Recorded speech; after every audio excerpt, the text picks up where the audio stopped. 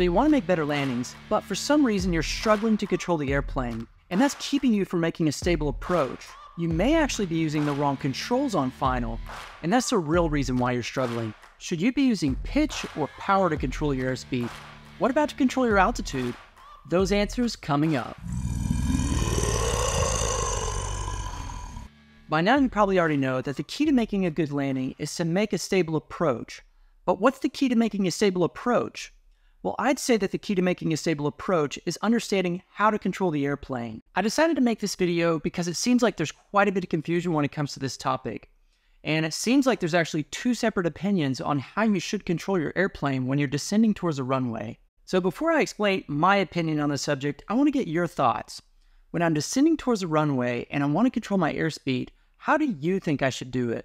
Should I use power to control my airspeed, or should I use pitch to control it? What about altitude? How should I control that? Should I use pitch to control my altitude, or should I use power? Comment below. I'd love to hear your thoughts. Now, I'd love to say that there's no wrong answer, but I've been doing quite a bit of studying, and after you hear this, I think you'll agree that one method is more effective than the other. In order to completely understand how to control the airplane, you really need to have a basic understanding of energy management. But if you're like me and you turn over to the energy management chapter of the Airplane Flying Handbook, you get even more confused by all the stupid equations and meaningless charts in there. But it doesn't have to be that way. Energy management is actually a pretty simple concept. As you may remember from your high school science classes, there are basically two types of energy: kinetic energy and potential energy. Kinetic energy is the energy that an object has if it is already in motion. For example, if I'm flying at 200 knots in my C-130 here, I've got a lot of kinetic energy. But this airplane that's just sitting here has no kinetic energy. So when it comes to flying, the more airspeed we have, the more kinetic energy we have. Then you've got potential energy. This is the ability of an object to create kinetic energy based on its position. For example, our airplane sitting on the ground here doesn't have a ton of potential energy. If we release the parking brake, it might roll away and produce a little kinetic energy, but there's really no way for it to produce much energy right here where it's sitting. On the other hand, if I'm way up here at altitude and I start descending, I've got the potential to build up a ton of airspeed or kinetic energy. In fact, this is one of the most important things for you to know about when it comes to energy management. At any point in time, if you have potential energy available, you can trade that for kinetic energy by pitching down and gaining airspeed. And the more altitude you have, the more potential energy you have that you can use to trade for kinetic energy or airspeed. With that in mind, if you have an excess of kinetic energy, in other words, you're flying super fast, you can also trade some of that kinetic energy for potential energy by pitching up and trading that airspeed for altitude. That's why if you ever fly closer to the ground, it's actually way safer to fly at high airspeeds, because airspeed gives you the ability to gain altitude or potential energy if you ever need it. Now, believe it or not, now you know half of what it takes to control your airplane when you're descending towards a runway. But let's talk about how to use this information, and then we'll talk about the other half, and that's going to really tie all this together. Let's say that you're descending towards a runway based only on the information I just told you. What do you think is going to happen if you pitch down and try to lose altitude? That's right, you're going to trade potential energy for kinetic energy. In other words, the airplane will speed up. Now, don't get mad at me yet, we still haven't talked about the other half of our controls. But before I go there, I just wanted you to see that pitching down will gain airspeed because you're trading altitude for airspeed, or potential energy for kinetic energy. Okay, so the first thing we can do to control our airplane is to trade energy. The other way is to increase our energy or reduce our energy. And we have two tools that we can use to do that: thrust and drag. Thrust gives us the ability to speed up or gain kinetic energy, and drag gives us the ability to slow down or bleed off kinetic energy. Take that in for just a second. I think this is super important.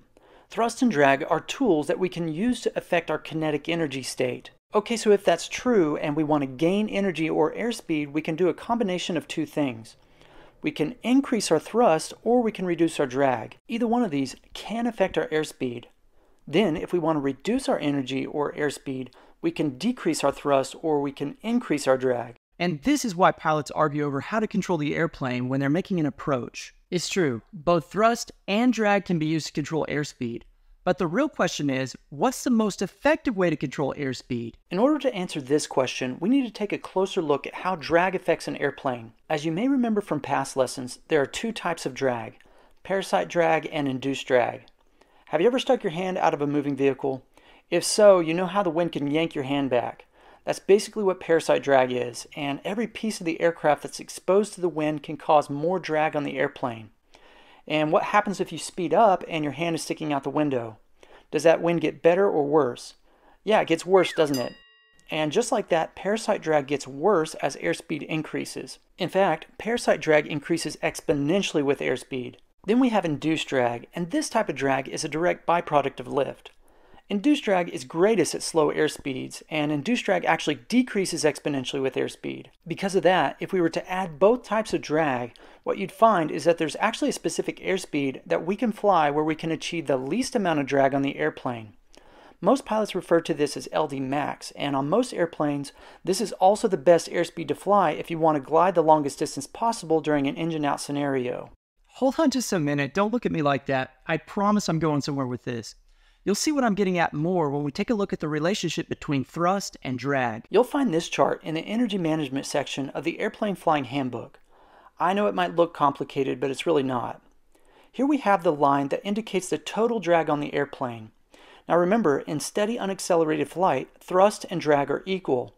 That means in order to maintain a specific airspeed, our engine must create an equal amount of thrust. That's why this line is labeled power required.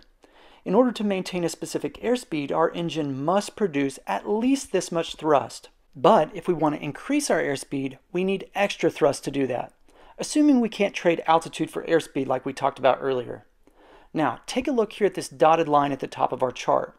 This line represents the power we have available in our airplane. And what you'll notice is that at really slow airspeeds and at high airspeeds, we do not have enough power to overcome the drag on the airplane. And this is extremely important to keep in mind. But notice right here at LD max, we have a ton of thrust available. That means if I'm flying at best glide and I mash the throttle in, I will get some of my best acceleration right here. In fact, notice how my power available actually increases for a while. That means that when I fly at these airspeeds just above best glide, I'm going to get some awesome acceleration when I use the throttle. Not only that, but look at how gradually this parasite drag increases. It's a lot more gradual than this backside where we're at slower airspeeds. This means that my power is a lot more effective in this area over here. But over here, it's a lot less effective. Remember, this spot right here where we have the least amount of drag on the airplane is called LD max. And as you probably noticed, the Airplane Flying Handbook draws a line right here between what they call the front side and the back side of the drag curve. On the front side of the drag curve, you have a lot more extra power. And because of that, when you fly above LD max, when you increase the power, it has a huge impact on your airspeed. And pitching for your altitude is also more effective because your elevator has a ton of authority at these high airspeeds.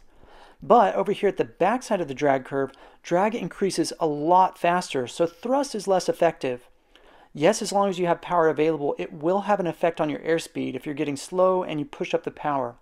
But it's not nearly as effective as pitching down and reducing your angle of attack, which reduces your drag. In fact, you're technically using two tools when you pitch for airspeed. Not only are you reducing your drag, but you're also converting potential energy to kinetic energy. And because of that, pitching for your airspeed is twice as effective at slower airspeeds. Okay, so if you're back here at the back of the drag curve, pitching for airspeed is more effective because of drag. But what happens if you lower the flaps? Well, technically these charts are made with flaps up. That means with flaps, you have even less power available, and in some cases, you might not have enough power to climb at all. Supposedly, that's one of the reasons why Cessna got rid of 40 degrees of flaps on all their trainer planes. People were going around and forgetting to raise the flaps, and they didn't have enough power available to climb out and clear the trees. Anyway, I say all that to say that when you're flying on the backside of the drag curve, or you're flying below LD max, or best glide, or when you have flaps in, by far the most effective way to change your airspeed is to pitch for your airspeed. Now, I've had people argue this with me, and what I've noticed is that these people are typically the ones who fly airplanes with a lot more power. Well, of course, if you're flying a C-130J with over 18,000 horsepower, using power is obviously going to be just as effective because those aircraft have a ton of excess power when they're light. But even C-130 pilots make a lot of tactical approaches where they pull the power to idle and then they pitch for the right airspeed because they know that the most effective way to control airspeed is by using that drag to their advantage. So, in aircraft that have a lot of excess power, it's fine to use pitch or power for airspeed. But in most aircraft, pitching for airspeed is best when you're on the backside of the drag curve, or when you're in a high drag configuration, like when you have all the flaps down. But how should we control our altitude when we're making an approach? Now, you guys know that I'm not a huge equation guy, but I want to show you an equation that I think you're going to find interesting. This is called the lift equation. Don't worry, you're not going to be expected to know how to use this as a pilot. But I do think that you should understand a few of the ingredients in this equation that affect the lift that your airplane produces. Take a look at the V here in this equation. This V stands for velocity. This is specifically referring to the airspeed of the relative wind going over the wings on your airplane. So, your airspeed is directly related to how much lift your wings produce. In fact, you probably noticed that the V is actually squared, and that tells me that lift increases exponentially as airspeed increases. Okay, so if we pitch down during the approach and we trade potential energy for kinetic energy, we know that this is going to increase our airspeed. Well, guess what that does? Yeah, that's right. It also increases the lift that our wings are producing. But if that's true, then airplanes would never be able to descend. Not necessarily. Let's take a look back at our lift equation. I want you to notice another ingredient that has a huge impact on the lift that your wings produce. Notice this CL in our equation. This stands for the lift coefficient. Now, the lift coefficient can be a little bit of a confusing topic, but in a nutshell, this number tells us how much lift the wings on our aircraft are capable of producing. The lift coefficient is determined by the camber of the wing, the chord length, and even the angle of attack. And that's important to keep in mind because at high angles of attack, our lift coefficient is much higher, which means that our wings are capable of creating a lot more lift. Here's why that's important. At slower airspeeds, when we're back here at the back of the drag curve, we're flying at very high angles of attack. And I personally believe that a huge majority of induced drag is mainly due to these high angles of attack. And this is my personal opinion, but I believe that the aircraft's angle of attack increases at the same rate that induced drag increases when your aircraft slows down. If that's true, then thrust has a tremendous effect on lift back here at the back of the drag curve. And that's because our aircraft is already at a high angle of attack, which we know affects the lift that our wings produce. If I reduce the thrust on my aircraft back here, the lift that my wings are producing will decrease as well because thrust is directly related to lift when the lift coefficient is high. In addition to that, at slower airspeeds, our flight controls have less control authority, and this includes the elevator. So when you pitch up or pitch down at slow airspeeds, the elevator will be less responsive. Flaps play a huge role in this as well. You may not know this, but most airplanes are designed so that the flaps create more lift than drag when the airplane's flap setting is at 50% or less. Above 50%, flaps are designed to create more drag than lift. And once again, this reduces our excess thrust.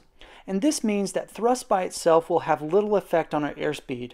But reducing our thrust will still impact the lift that our wings are producing. So, how should we control our airplane when we're descending during an approach? Yes, it is possible to use pitch or power to control both airspeed or altitude. And in some situations, like when you're close to the ground, you might want to use both together. I mean, you obviously don't want to pitch down into the ground if you're getting slow and you're also low on glide path. Just push that power up a little bit and you will speed up. You'll have to hold your nose down to keep you from climbing, but it will work if you have enough power available to overcome the drag on your airplane. But the most effective way to control your airplane when you're below LD max and or you're in a high drag configuration is to pitch for airspeed and use power for altitude. And this is going to allow you to have the most control over your airplane when you're flying slow or making an approach. Hey, I hope you enjoyed this video. If you did, be sure to smash that like button for me and then check out all the other free pilot training videos I have on this channel. See ya!